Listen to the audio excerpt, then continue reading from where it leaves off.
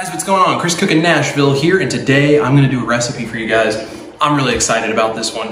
I kind of accidentally stumbled on this technique, and I really have been looking forward to sharing it with you. I know a bunch of you have been asking for it, and today we're going to do carnivore brioche buns. I did them hot dog shape today, but you can do them as hot dog, hamburger, any other kind of shape you can think of, sub rolls. Everything is going to become much more available to you when it comes to using buns like this, because these are fantastic, completely carnivore, and I'm really excited to show you guys how this is done because I haven't seen this before. So let's go have some fun in the kitchen, show you how to make the carnivore hot dog buns. All right, folks, here's our ingredients for the recipe today. I've got them all laid out for you here. So a couple of these things are going to be optional. The baking soda and the vinegar in the recipe are optional. We'll talk a little bit more about that. But there's a couple of different ways you can do this, and this is the one that I'm choosing. So I have 5 total egg yolks, and then I'm going to add 3 additional whole eggs to this bowl. Okay, I have 4 tablespoons of butter. I have 2 ounces of cream cheese. I have about a half a teaspoon of salt, and then I'm going to add 1 tablespoon of beef gelatin powder and 2 tablespoons of the egg white protein powder. And that's when I'm going to use the vinegar as well. If you decide to do the optional vinegar and baking soda combination, this white vinegar that I'm grabbing is going to go in to the first mix. There are 2 different mixes we're making. This is the first one with the egg yolks.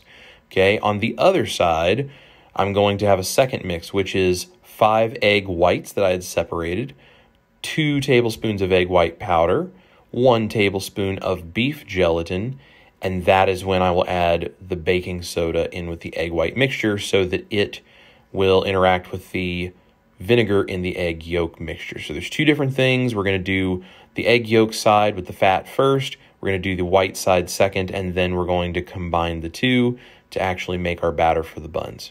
Okay, so that's all of the ingredients we're going to need. Let's go ahead and get started on cooking. Okay, I'm over at the stove. I've got a non-stick skillet on a medium to low heat, and I also have my blender nearby, at least the blender portion, the cup portion, because I'm going to be putting this mixture into the blender, and we're going to be making essentially a scrambled egg paste. Okay, so all I'm going to do is put my butter into the skillet, get that starting to melt. Now I have this on a medium to low heat. You do not want this too high because we're going to scramble these extra egg yolks and those 3 whole eggs, but make sure to turn that heat down because we do not want to put any brown color on the eggs. That flavor is not going to be quite what we're looking for, so we want to scramble these eggs but not actually brown them. So this is 3 whole eggs, 5 egg yolks. Now, if you have a bunch of egg yolks to use up, you can replace those 3 whole eggs with 6 more egg yolks. You can actually squeeze as much fat into these as you want by using extra egg yolks. I just didn't have any extra egg yolks on hand, so I did 3 whole eggs as well. From the separation of the 5 eggs with the whites and the yolks, that's where those other 5 came from. Then I add my salt, and we're just going to scramble this. Now, this is on a medium-low heat, and we're going to keep this moving because I don't want it to start to brown. I want to get it cooked all the way through, but not actually brown it. And if you turn it up too high, it will brown before it actually cooks all the way through. So we want to get this cooked all the way through. We're actually going to kind of scramble this and dry these eggs out a little bit. We do not want to brown them, but we do want them cooked all the way through and scrambled well enough that most of that extra liquid has come out of them. And when we get to the end here, you'll kind of see how that looks. Okay, so my eggs are basically scrambled. Now what I'm doing is I'm pushing them flat. I've still got the pan turned on to a low, kind of low-medium heat, but I'm going to kind of turn them over and smash them down against the pan with the spatula. I'm just trying to squeeze them flat and keep smashing them down to where they start to dry out a little bit, but without browning. I want them to get kind of dry, not exactly crumbly, but definitely not wet. You want them well scrambled all the way through. And with that extra fat in there, this is not really a problem. They'll get kind of smushy and kind of glossy looking, and then they start to get kind of dry, and that's the texture of eggs that we want. Okay, you can see they're really crumbly and kind of broken up. They sort of toss in the pan pretty nicely because they've dried out quite a bit. They're not sticking together. Now it's time to put these into my blender carafe here. Just scrape those all in, and then we're going to add more ingredients. Okay, there's the eggs in the blender. You can kind of see the crumbly texture they have. Now, on top of that, I'm going to add my 2 ounces of cream cheese. And I'm going to go ahead and put in the white vinegar. Now, if you're not doing this step of the white vinegar, you don't have to use it, but I do recommend it because it makes this work out really, really well. You don't have to do this, but if you're okay with the vinegar, it doesn't bother me. I use 2 to 3 tablespoons.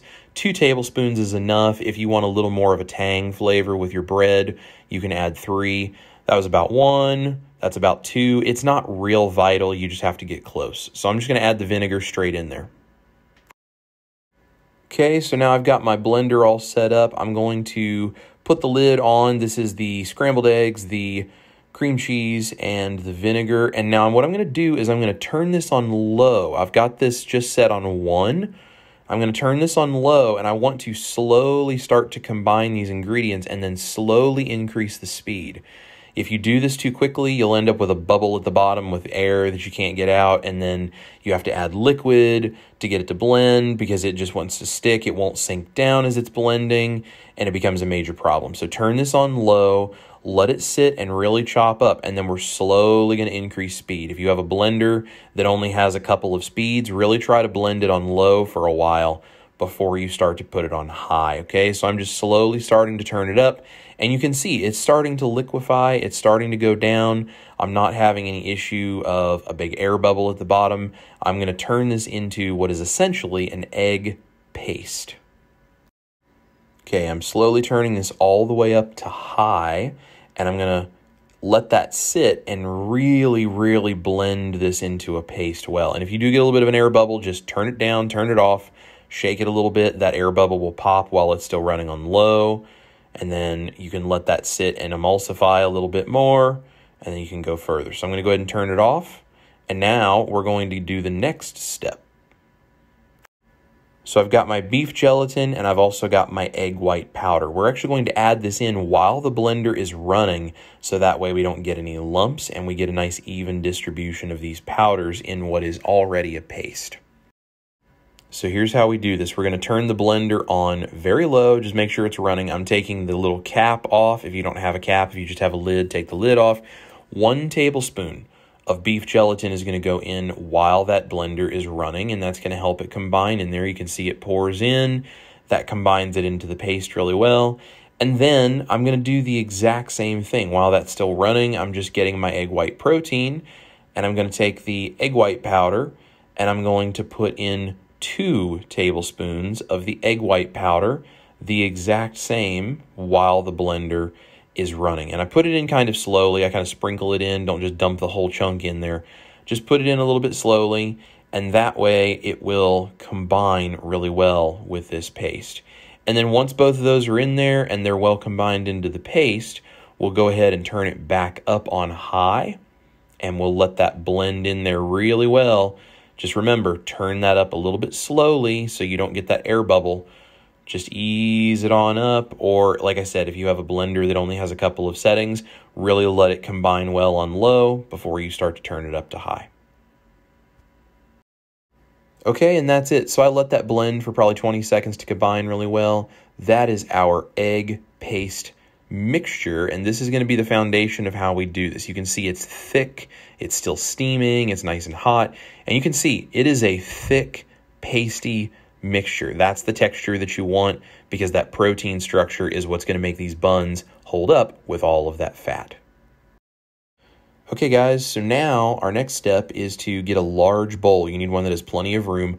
We're going to scrape our egg yolk mixture out, put it in this bowl. It's a little tough, but you know, it's worth it to get this out of the blender here. So we're going to have this egg yolk mixture cooling in this bowl, and we need a large bowl because we need room to be able to fold into it, okay? So make sure you have plenty of room in this bowl. You can see how thick of a texture this sort of egg yolk paste is, And this is really going to be helpful when we go to make those fluffy, fatty buns.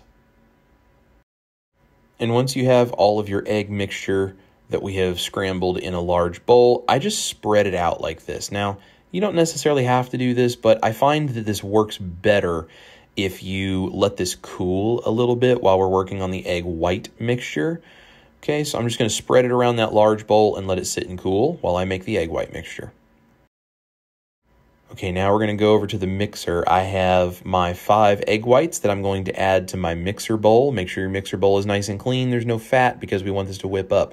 Now, if you're not doing the baking soda and vinegar, you are going to make sure to get these to really, really stiff peaks, and then I'll show you how to be a little more gentle. But we're going to put the 5 egg yolks in there. We're going to put in 2 tablespoons of egg white powder, and then we're going to add 1 tablespoon of beef gelatin. I just add these in here. That was 2 tablespoons, but one of them was kind of a half spoon, so that's why I did 2. It's also not vital that this is an exact measurement. It's really more about the effect the egg white powder has. Okay, so I've got my egg white powder in there. I'm going to add my beef gelatin powder, 1 tablespoon of that. And again, it's not exactly vital that it has to be a perfect amount. It's more just getting it in the general range. And then what we're going to do is just turn this on low and start to combine it, just like that. And then as that's starting to combine just a little bit, we'll start turning up the speed, and we're going to whip this into an egg white mixture, which you've seen lots of other keto and carnivore breads probably that are done this way. So nothing particularly new here, but this is the first step to getting that fluffiness. Now, again, if you're not doing the vinegar and baking soda part of this, you're really going to want to make sure that this egg white mixture is very, very stiff, because that will be where your air in your bread is going to come from. So I've turned this up on high. I'm just going to let this sit and work its way through until it works out all of those lumps and it starts turning into a marshmallowy looking consistency. Now, while this is starting to whip up, make sure you get a second spatula. Do not use the one that has the egg yolks. Use a clean spatula, because if you get any fat in here, this is not going to whip up properly. Okay, this is starting to get foamy. I'm just going to take a clean spatula. I'm going to scrape down the sides. Just make sure that there's no gel or lumps or anything stuck to the sides, and then we're going to turn it back on high.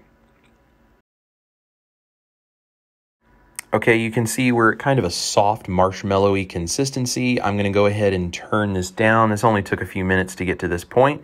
While it is still soft, before it is fully firm peaks, if you are adding baking soda, this is the time when you do it.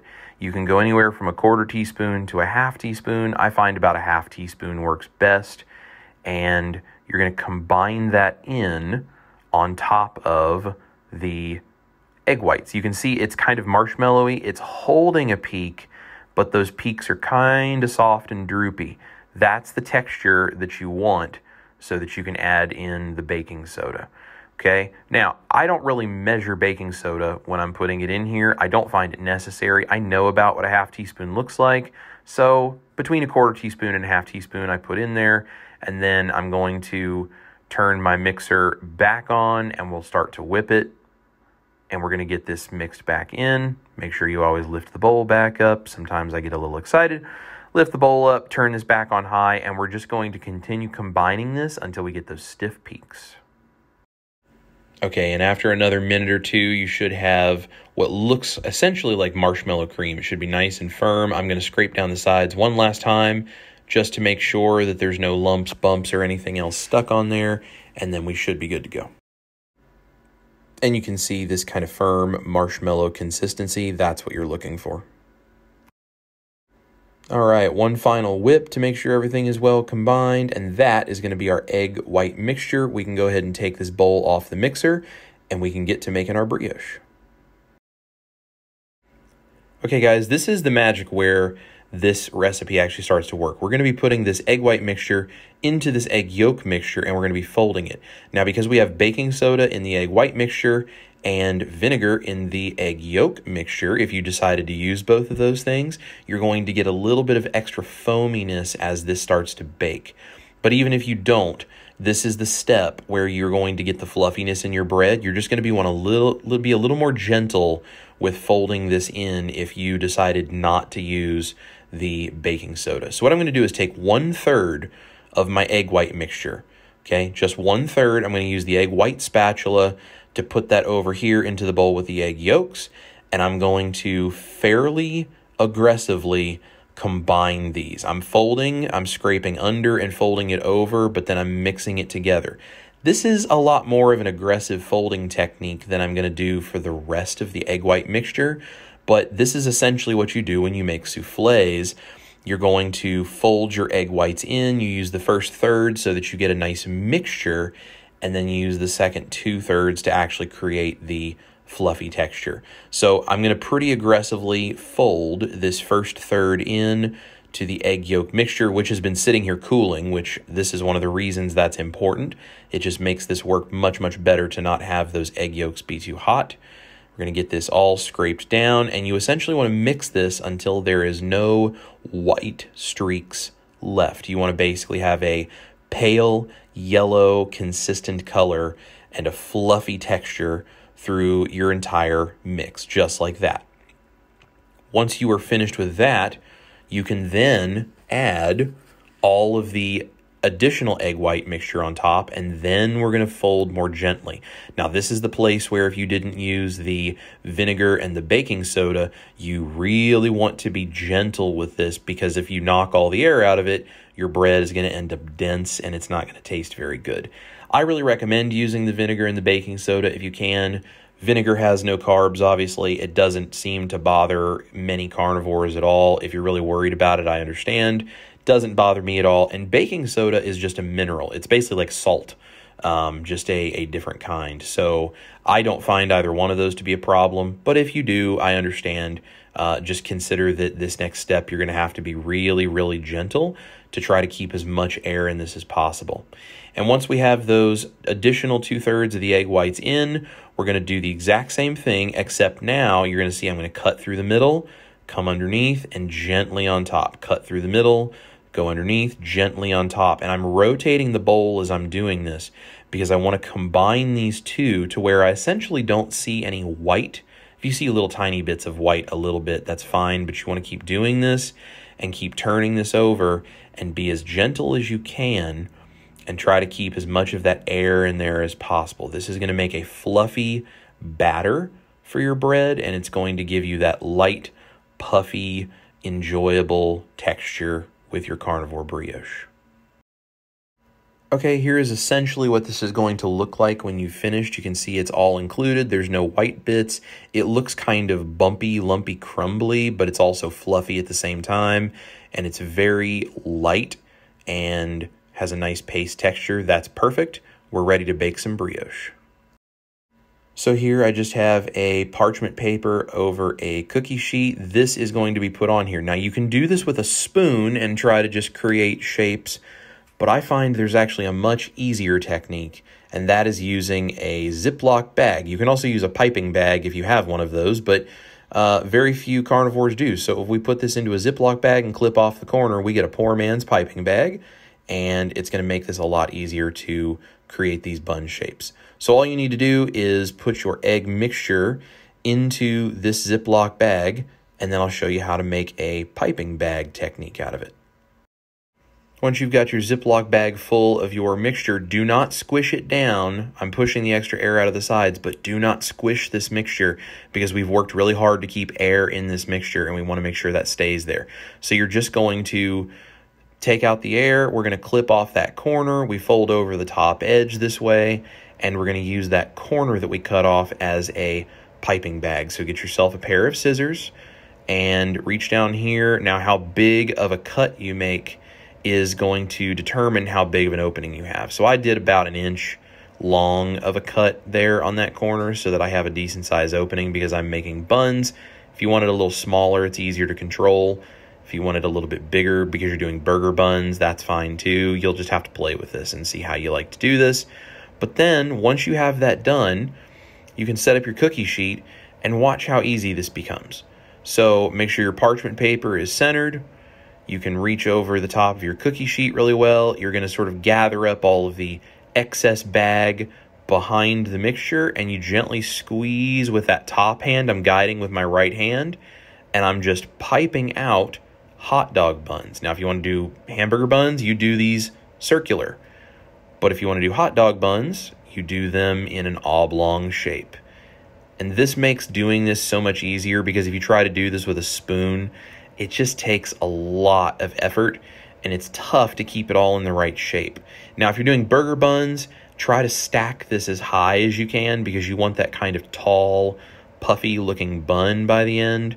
So try to stack it up as best you can on top of itself, because this is going to rise in the oven, but it is not going to rise as much as, say, a normal flour-based bread with yeast or something would. This is going to stay a little bit flatter, so just try to stack them as thick as you can. And when you get down to the end here, you know, try to add a little bit extra to ones that maybe don't have quite as much of the batter. Just try to make them as even sized as you can. And this is what's so easy about this. You just squeeze the last of the batter down, squeeze it all out, form your buns, and then you throw the Ziploc bag away. Now, these don't look super pretty and shapely exactly, but what I'm going to do is take the spatula from one of the bowls. It could be the egg white or the egg yolk, doesn't matter. And I'm just going to kind of square up the edges a little bit. You don't have to do this. I just like to do it because at one point in my life, I owned a bakery and I was very picky about my bread. So I just like to make it look normally consistent, as nice and pretty as I can. Just makes me feel good about it. So anyway, I'm just kind of smoothing the tops, smoothing off the edges. You don't have to do this, but if you want them to look consistent, you can totally do this. Okay, now this is a totally optional step, but I do recommend it because it's nice. I have 1 egg and a large pinch of salt in a bowl. I'm going to just use a fork. I'm going to whisk this up, and this is essentially making an egg wash. Now, if you haven't baked bread or any kind of baked goods before that use an egg wash, essentially what this is we're going to put this over the top of these buns, and it's going to, number one, keep them from crusting as fast because the moisture will make them softer so they rise better. 2, it's going to make them nice and golden brown. So I have a pastry brush. I'm going to dip it into the egg wash, and really, really gently, we're going to pat this onto the top. Okay, again, you don't have to do this, but it is going to make these look and taste more like a normal hot dog bun or burger bun or any other kind of bun that you would make, because this is essentially what they do when they make those kinds of things on an industrial level. Okay, so we're just going to add a little bit of egg wash all over. It tastes nice. It's glossy. It gives it a nice brown color. And it's just the best way, in my opinion, to top your dough, or batter in this case, before you put it into the oven and bake it. Okay, and I'm just finishing up the last one here. Also, if you're not fully carnivore, maybe you're ketovore or you're keto, this is a great way to then put things like sesame seeds or poppy seeds on top of your buns, because that egg wash will hold it. You can sprinkle it on top. And now these are ready for the oven. All right, guys, these go in the oven at 450 degrees for 15 to 20 minutes. Here at 10 minutes, you can see they're rounding on the end. They're starting to puff up. That egg wash is allowing the top to stay soft so they can rise bigger. And after about 10 minutes, see, they're looking fantastic. So these are almost done. We just got to get them golden brown. And there is what they look like when they're finished, a nice golden brown color. And I'm going to go ahead and cut one open for you here and show you what these actually look like. So these have been cooling for about 10 minutes. I've got a sharp serrated blade, and I'm just going to slice them from the side. Don't push, just use a sawing motion back and forth, because these are a little more delicate. But they are absolutely fantastic. And you can see they slice, they are soft and flexible, so you can open them, and you can see they are puffy and they're squishy, and they have that yellow brioche kind of thing going on. These are high fat, they're extremely tasty, and you can see that egg wash, how it makes it glossy and golden brown on top. Guys, you put a hot dog on this, and most people probably would have no idea that it's not just a hot dog bun. Okay guys, there it is. That's how we do these brioche buns. I'm working on the ability to make sure the recipe is correct for brioche bread as well, bread loaves and things like that. These are fantastic. I really hope you guys enjoy these. This was a lot of fun doing this one. and this recipe is definitely one of my favorites I've ever created. Like I said, you can do these as hot dog shape like I did. You can make hamburger buns out of them. They make 6 large hamburger buns really, really well with that recipe that I shared with you guys. But you can double it, triple it, do whatever you want. And I haven't pushed the bounds with this, so I don't actually know how much fat we could get into this. If you're on high-fat carnivore, these are great. It's a great way to use up extra egg yolks. You can continue adding and experimenting and see how many of those egg yolks you can get in there and how much fat you can make these things handle. They're fantastic. I really hope you guys enjoy it. Make sure to go down below in my description. I have merch for sale if you guys would like some t-shirts or cups or something, just as a way to support the channel. If that's something you'd like to do and rep the Chris Cookin' Nashville brand with some swag, that is there. Go check it out. I'll put that below. I also have a Patreon, brand new, but I had some people requesting that I start a Patreon because they wanted to support the channel that way. So I actually have that below as well, and there's some really cool behind the scenes clips and different things I'm doing for the members in there. So if you're interested and you'd like to support the channel that way, you can totally go do that. I'll put those links down below. Even if that's not something you want to do, just a like, a thumbs up, you know, a share and a comment, and just telling people about it and everything, that means so much to me on this channel. It just helps me continue to grow and help people and to get my recipes out there for people who might enjoy them. So thank you guys so much for watching. It really means the world to me that you're here, and I really hope you and your families enjoy this recipe for these carnivore brioche buns. Thank you so much. Eat your meat, love your life. This is Chris Cookin' Nashville, and I'll see you guys in the kitchen for the next one.